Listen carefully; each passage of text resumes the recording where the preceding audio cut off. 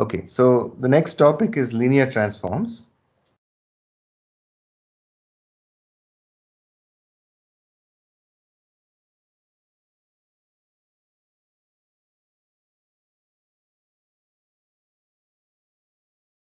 So suppose we have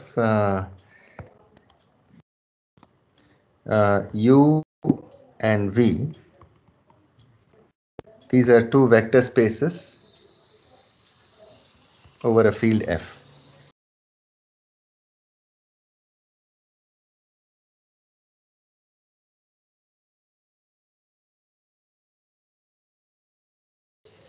Then a mapping from U to V is said to be a linear map if two conditions hold.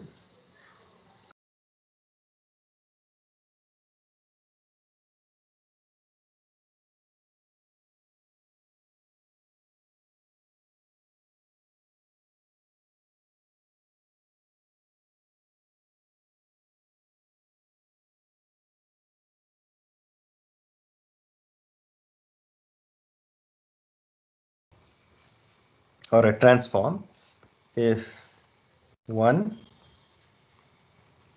f of u1 plus u2 equals f of u1 plus f of u2 for all u1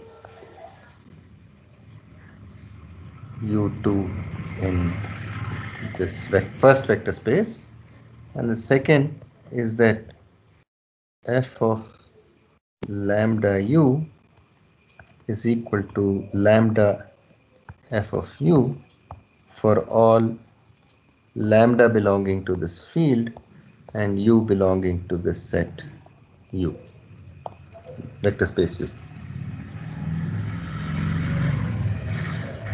So these are the two conditions that define a linear transform. Often this is written compactly as f of a1 u1 plus a2 u2 is equal to a1 f of u1 plus a2 f of u2 for all a1 a2 in this field f and u1 u2 in this vector space u. But this is just another way of writing it. So you may or may not agree that this is a more compact way. To me, this is a slightly more intuitive way of writing it. Okay, so some properties of a linear transform are that the values of f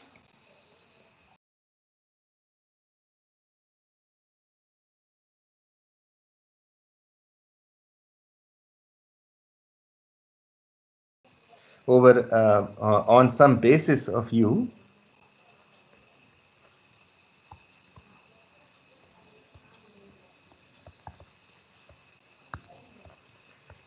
completely defines f.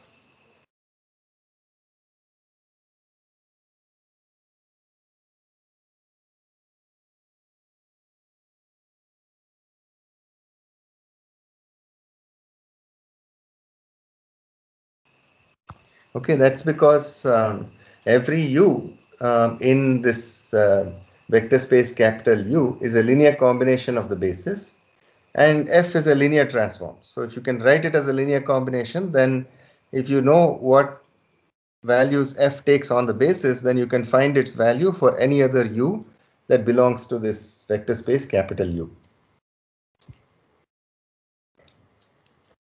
Second thing is that 0 always maps to 0.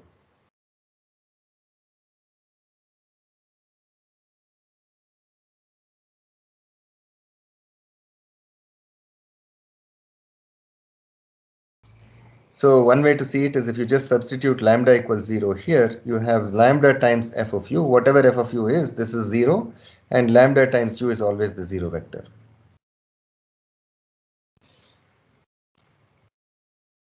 And so one very important property is that any a in R to the m by n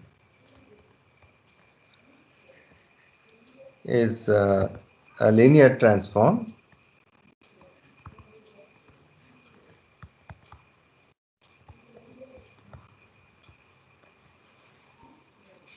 from R to the N to R to the M and vice versa.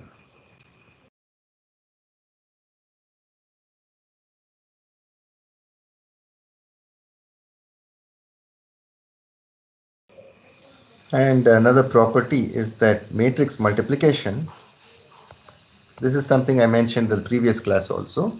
Matrix multiplication corresponds to a composition of linear transforms.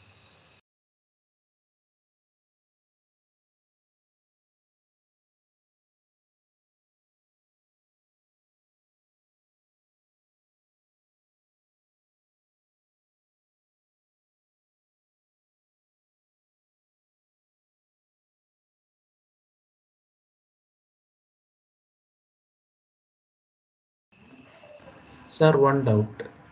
This Yes, please. Can you hear me? The previous property you told that the linear transform from Rn to Rm and vice versa. What is meant by that?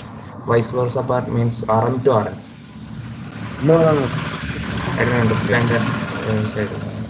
Yeah. So that's a good question. So any matrix A is a linear transform from Rn to Rm, and vice Okay, versa means that any linear transform from Rn to Rm is can be A. represented as a matrix A. Okay. Thank you. Sir, can you Okay. please, explain that part again? The value taken by f on some basis of u completely determines f. Okay. So suppose this U has a basis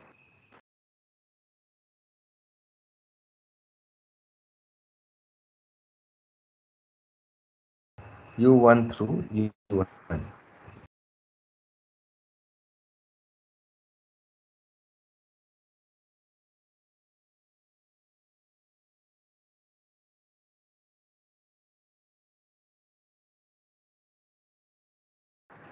And f of un. So suppose I know these n vectors, then any u in capital U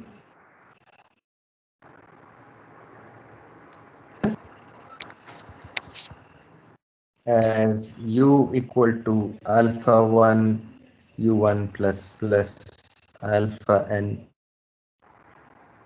We've seen that this representation is unique. There's a unique linear combination which gets you to u when u1 to un is a basis for vector space capital U. So by linearity, f of u is f of alpha 1 u1 plus alpha n un, which is equal to alpha 1 f of u1 plus alpha n f of un, which is equal to alpha 1 v1 plus alpha n vn. So this is what I mean by saying that the values taken by f on the basis completely determines f on all vectors in capital U. Is it clear? Yes, sir. Thank you, sir. Sir, is there any relation between basis of u, basis of v and the function? Suppose if u and v are of same dimension.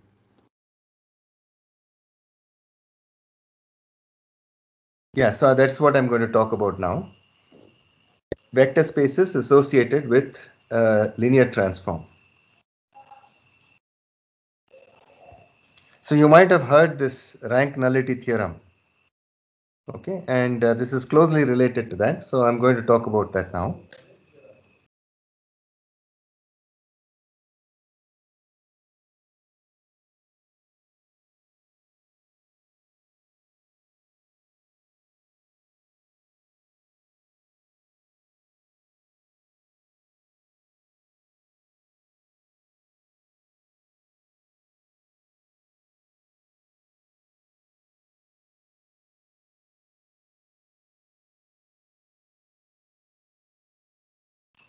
Okay, before that, maybe I'll make a couple of remarks. So one thing is that the way I define this linear transform here, it's a transform from U to V. and it satisfies these properties. Now, it's possible that there are some points in V which are not reachable as f of u for any value of u.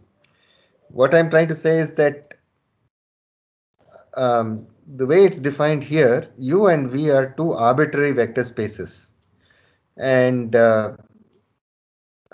f of and not every small v in this vector space capital V needs to be is required to be reachable by taking f of u for some u in capital U. Okay, so so that is one point. Another point is that as you can see from here, if u has this basis u1 through un, and I take v1 through vn, then any u in capital U can be written as a linear combination of these vectors. And so if I consider only the points that can be that have an inverse map in capital U. So as I mentioned, not every point in capital V needs to have an inverse map small u. Okay, but if I only consider the points in capital V that do have an inverse map small u, that you can show is also a vector space. And now that vector space, you can see already that any point in that vector space can be written as a linear combination of v1 to vn. But now it's not clear that, of course, it's clear that u1 through un are linearly independent. They're a basis for capital U. But it's not clear that v1 to vn are going to be linearly independent.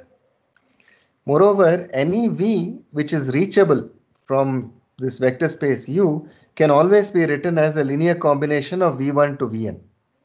So v1 to vn certainly span this set of vectors that are reachable from this set U under this linear map F. But this could be an overcomplete set. In other words, it's possible that there's a subset of these vectors which span that space, but it cannot be more than n. So the dimension of the space that can be spanned by this U under this linear map F can be at most n if n is the dimension of U.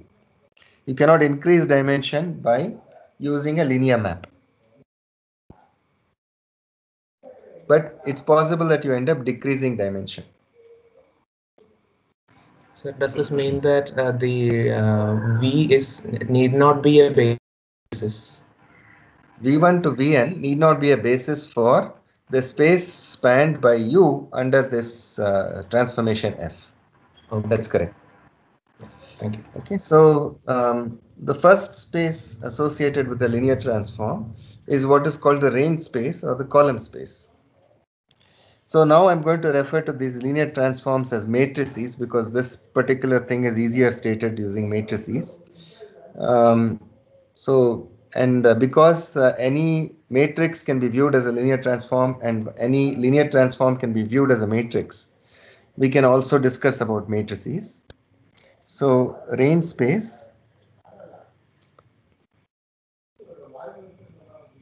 which is also known as the column space.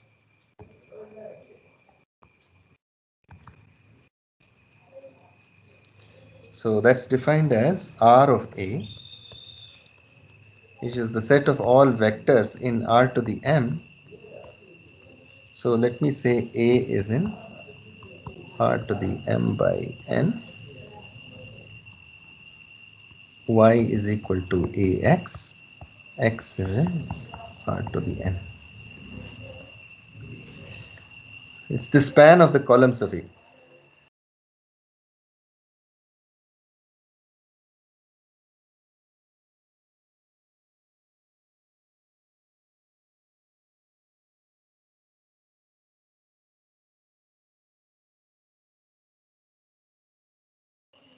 It is a subset of R to the M. Every vector here belongs to R to the M. In fact, it's a vector space.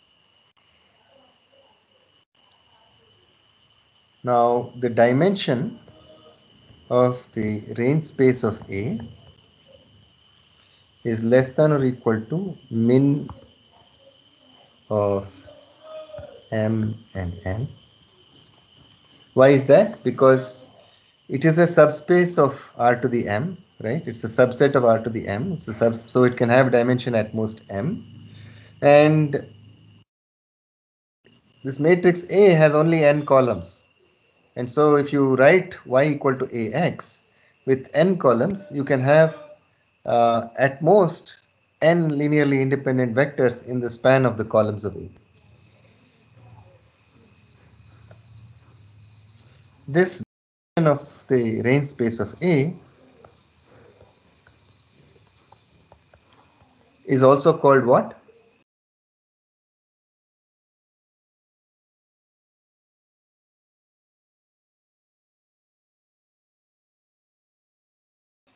Rank of A. Exactly. Thank you.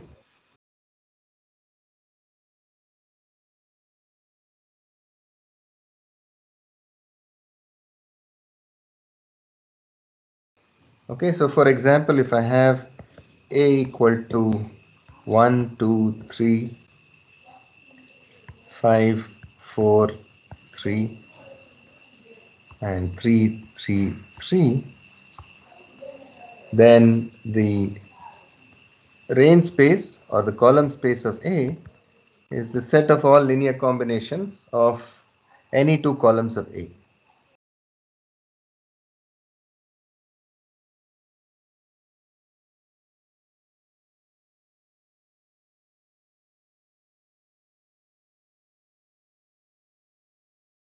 Notice that if I add these two columns and divide by 2, I get the third column.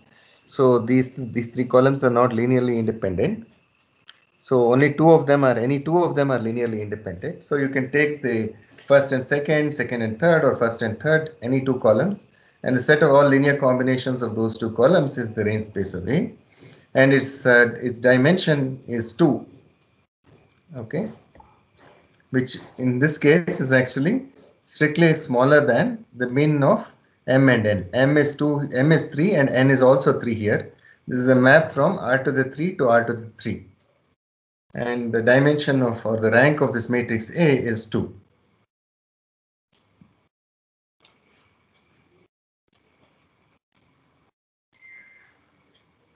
So here's a small thing you should do on your own is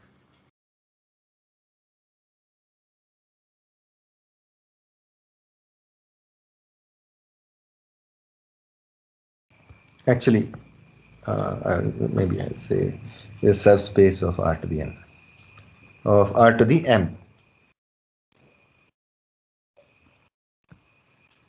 So in other words, it satisfies those two properties we discussed the previous class.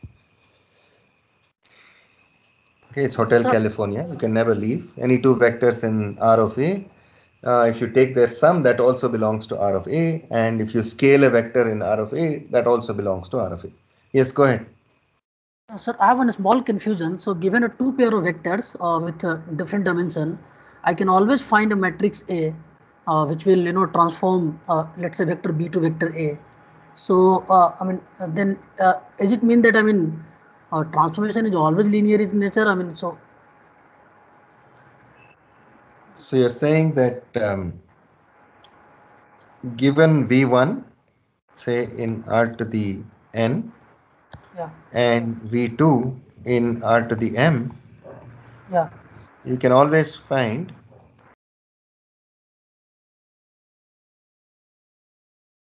A such that V2 equals A V1. Yes, sir. Yeah, so that's correct. So in fact, you can find many such A's.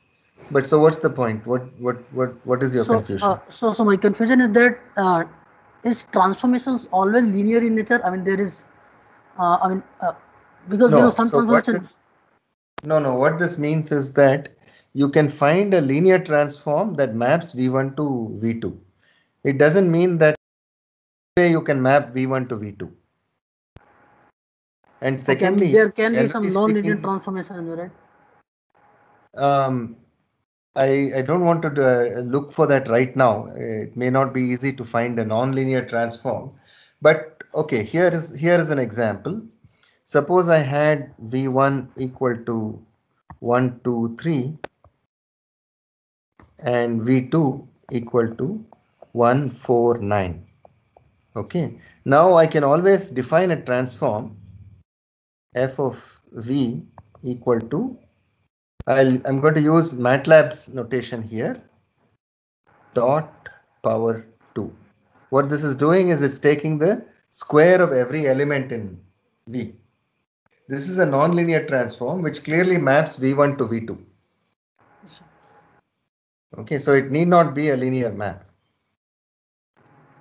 But at the same time, we can find matrix A as well to do this transformation, right? So, Yes. In fact, you can find many such matrices because you only have one constraint. You're giving me one point in R to the n, and you're giving one point in R to the m, and you're asking me to find a matrix A that will map V1 to V2. Of course, this is going to map other vectors to some other points. But in fact, I can find an A that will map, if you give me, say, if you give me a set of vectors in R to the n and another set of vectors in R to the m, I can ask, is it possible to find an A that will map the first set of vectors one by one to the second set of vectors? Okay, so to answer that question is not immediate from what we've discussed so far. So you should keep that question in your mind and revisit it later. So I'll write it here. You can think about it later. So given, say, U1 through UK in R to the n and V1 through Vk in R to the m, can we find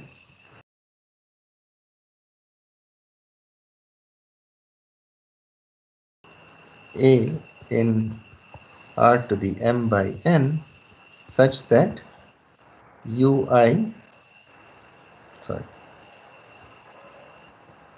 Vi is equal to A Ui, I equal to 1.